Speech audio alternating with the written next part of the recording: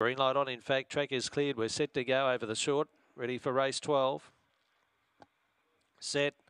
Racing now and beginning smartly out in box 7 into Starfire. Coming through underneath there were Dusk Till Dawn, Fire Feather first turn, settling just off those Major Mike.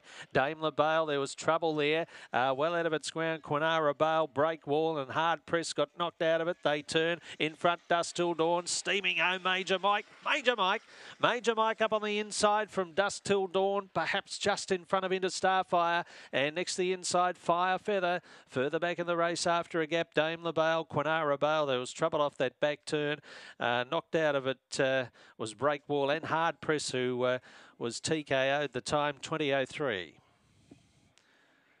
Stand by for numbers here on race 12. Major Mike, though, getting all the runs. Number 2 to score for John Borland up on the inside. Oh, forget that Hard Press went round. It came down after being turned sideways on that first turn. But Major Mike, the winner, getting up on the inside to score 2, 6, 7.